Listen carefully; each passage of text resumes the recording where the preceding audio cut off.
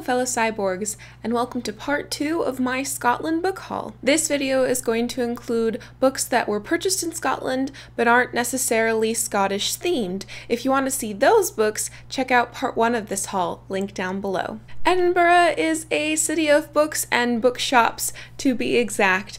There were many that I could have gone to, many I did go to, and I didn't even crack the surface.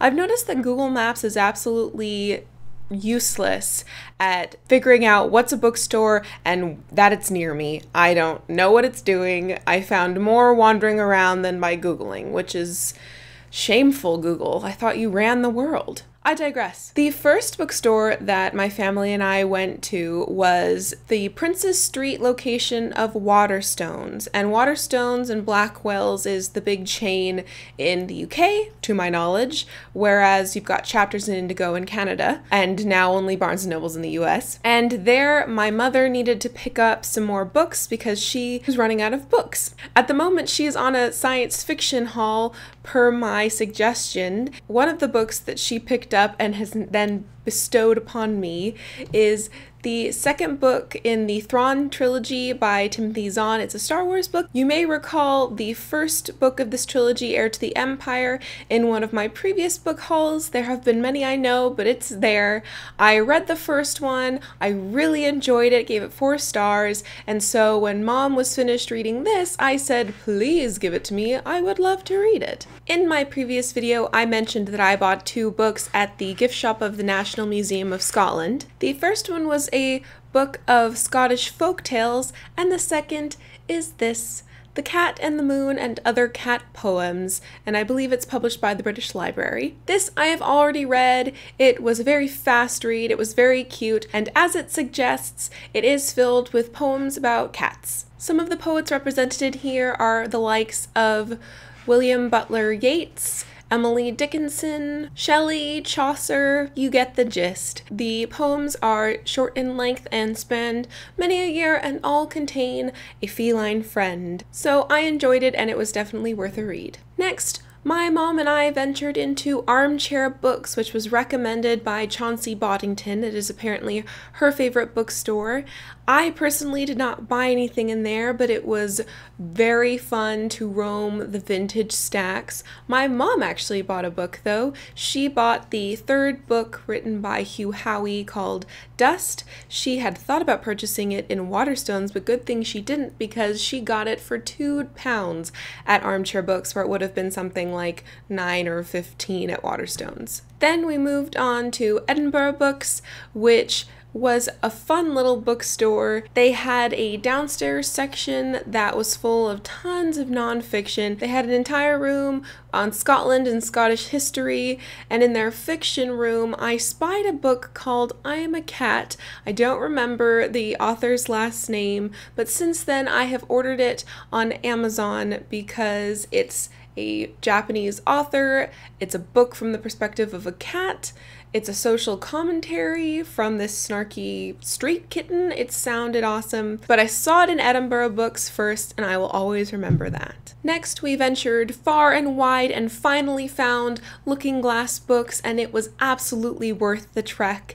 This is an adorable little bookstore with a cafe inside, mismatched chairs and tables where you are encouraged to sit and enjoy not only the confections, but also the literary marvels. If you want to see more of the inside, I'll link down below Chauncey Boddington's video that shows some of the inside. I was too chicken to film in there. The shelves are just beautifully displayed. The books, they don't have very many, but the ones that are there, they obviously treasure.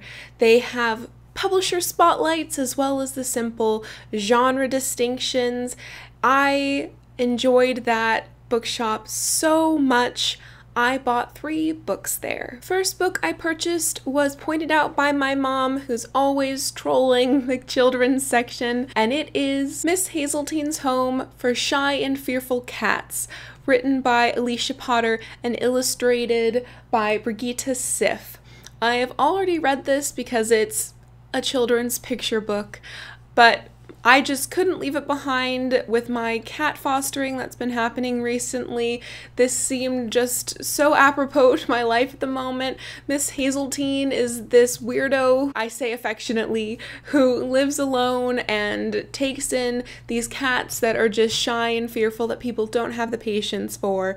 She ends up getting into a lick of trouble, and her fearful and shy cats find their bravery and come to her rescue. The end papers are adorable, and the illustrations have these nice muted tones, and the story is absolutely adorable. The pains that Miss Hazeltine takes, the patience that she has for these cats, it's just very sweet. And as I say, the story has a nice little happy ending, so it's a very heartwarming book. Next, I was ogling the Pushkin Press display because Pushkin Press is known for publishing a lot of translated work, and I am so bad at reading diversely that I would really love to read more diversely, obviously, and translated fiction is a great place to start at least, and I ogled this book the most and had to take it home with me because it is beautiful, and it is called the Rabbitback Literature Society, and it's written by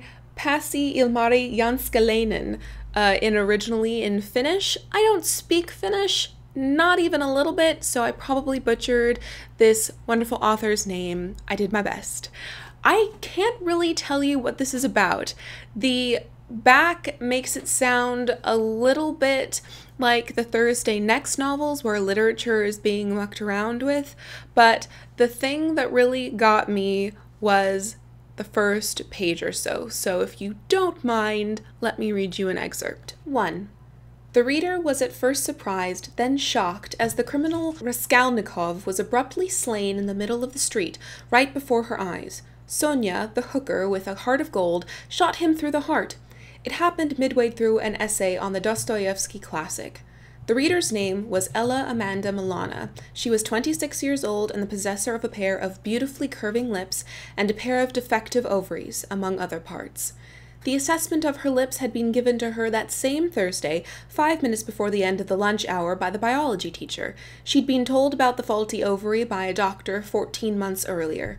She'd left the doctor's office a woman with something cold and defective at her core, though the day outside was still warm and sunny. 3 months after the diagnosis, and a couple of days after Ella's engagement was broken off, events had taken a turn for the better. She'd made a mental inventory. First off, she had good lips. Her fingers were said to be delicate and beautiful. Her face couldn't be called beautiful, as she had sometimes been reminded, but it was a pleasant face, sensitive, even appealing.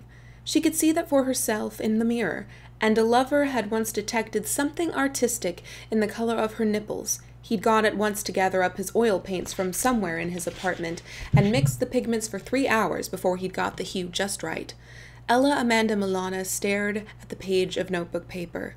There were 37 high school students sitting in front of her whose essays she was supposed to correct, and she was thinking about the color of her nipples. The unexpected literary murder had taken away her focus. She could no longer maintain her abstract role as reader. Not today. Not in this class. So yeah, I can't really, it pulled me in, as you can tell, just the way it switches back and forth, the way you already understand Ella Amanda Milana. Like, that was a page and a half, and I already kind of get the gist of her. Bonus, her middle name is my first name. And she's 26, I'm 25. I feel like we're gonna be bros. But anyway, I want to get to this very soon. I'm very eager to read this. I think it is going to open up a whole new world of Finnish fiction for me. And finally, this last purchase was a bit of an impulse buy because the title sounded enchanting. It was translated fiction as well, this time from Spanish, and my mom said I should, so, you know, it happens. It is The Book of Imaginary Beings by Jorge Luis Borges. And as I said, this is translated from Spanish, and this is a mock encyclopedia of imaginary beings, ranging from the more customary unicorn Pegasus and to things really specific that I have never heard about, and perhaps he completely made up himself. Apparently, the joy of this book is in his commentary. I haven't read anything by Borges before, but I have heard him mentioned by Chauncey Boddington a few times. I trust her judgment in valid literature, in literature worth browsing at least. This is pretty small. I thought it was a lovely place to start, and you know me and loving my fairy tale mythology creature whateverness, so it seemed like a dust storm to love, and I picked it up. Next, my mom and I trekked again to another secondhand bookshop, which happened to be closed. Just for the day, I think. I don't think it was out of business or anything, which was a shame because it was a little out of our way, as were most of these bookshops. But fortunately for us, right next to it was a Blackwell's, and we couldn't resist going in and checking out another location. Plus, we wanted to get a book for my sister, and we had a list, and Blackwell's was the best bet that they would have it. Whilst we were there and I was just browsing around, I came across this, The Boy with the Cuckoo-Clock Heart by Matthias Malzieu. Oh my goodness, where do I start with this? When I was taking French class in college, my French teacher played a music video called Tais-toi mon cœur by Dionysos, a French band. The music video was awesome. It was this guy with a clockwork heart, and he loved this lady, and she never recognized him, and he just wanted his heart to shut up because he couldn't continue on with his life. And it was so Tim Burton-y. It was actually in stop motion animation, I believe, as well, which was like a extra Tim Burton-y. And so I found the song on my own, found the album, bought the album, and have been listening to it in the years since.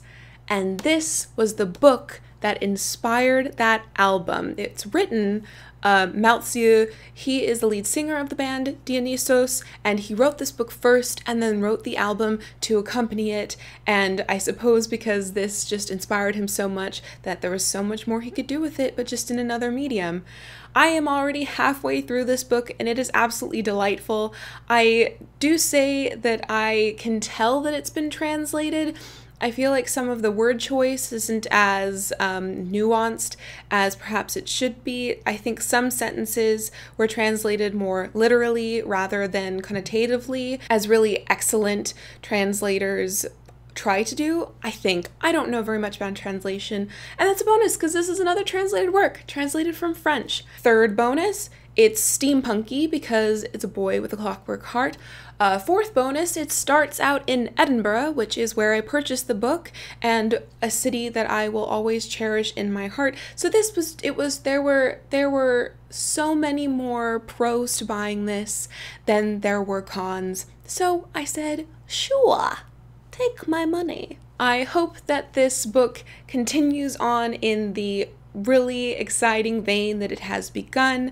I'm really enjoying it, as I said before, and I hope that I continue to do so until the end. Finally, the last bookstore that we visited was called Golden Hair Books, and this was an absolutely beautiful bookstore. Just the shop face was beautiful. Do you see that signage? That's above and beyond. And it was this small little store, not a lot of books in it, like I said, a little bit like Looking Glass books, and they had so many books that were displayed face out. It was almost like walking through an art exhibit. It was that sort of care that was put into the displays. We visited this, my mom and I, after a very long, hot and sweaty day. I already had quite a number of books in my possession, but one caught my eye. Now, I'll say up front, it did not come home with me, but I have it in my mind and on my Goodreads to-read list, so I will not forget it. But it was a book of poetry called In the Cairngorms. I believe the poet is Nancy Shepherd. I haven't memorized it, though. My mom and I, on our bus tour up to Loch Ness, went through the Cairngorm National Forest, but As I said, I left it behind, but if I want some natural Scottish poetry, I know precisely where to start. So that concludes my Scottish book haul. I hope you enjoyed your journey with me through the virtual streets of Edinburgh and to the different bookshops that I visited. Please leave me in the comments down below what sorts of books you like to buy on vacation. Are they books of necessity because you've run out of the ones you've brought? Are they books of place that take place in the place where you are? Or are they just books that you couldn't part with? What are your preferences and what are your habits? Let me know in the comments down below. Thank you for watching, and until next time, continue to be lovely. Written by Pasi Ilmari Janskalainen. I'll try that again.